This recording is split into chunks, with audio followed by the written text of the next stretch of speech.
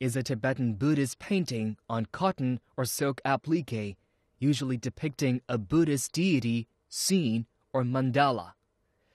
It serves as important teaching tools depicting the life of the Buddha, describing historical events, retelling myths associated with deities.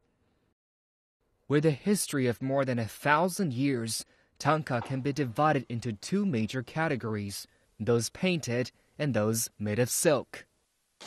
But now, a Chinese artist has created a new type, Thangka on board.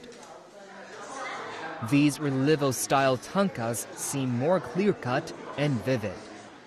The sculptor, Tong Yongquan, has put all his wood Thangka works created in the past 5 years on display in Lhasa, regional capital of Tibet, since last Saturday.